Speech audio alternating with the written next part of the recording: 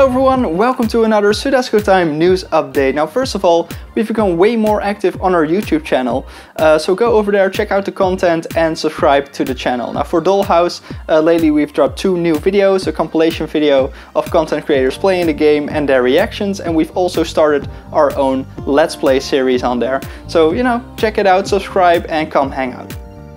On May the 17th, the first of 3 Xenon Racer free content updates will hit. And that is also the date where a demo will be launched on the Steam page. So if you haven't tried out the game yet, this is your perfect opportunity. Go over there on May the 17th and play the game for free. Now the first content update contains a new car and also a new map. So yeah, we'll see you then. And also there's a lot of contests coming up for the game. A lot coming up for Xenon Racer. Now, Truck Driver, of course, this will be the month where we'll be announcing the release date of the game. But next to that, we're also working on new key art and new box art for the game.